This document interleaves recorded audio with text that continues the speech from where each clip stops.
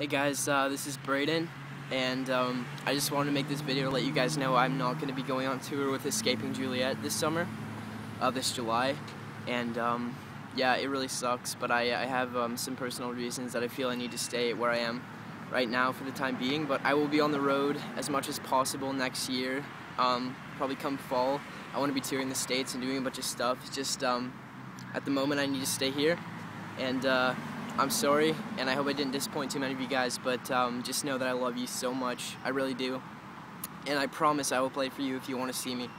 And yeah, my new EP is coming out July 17th, I believe, so I'm also going to be sticking around here to promote that and do as much as I can with that. So I hope you guys check that out.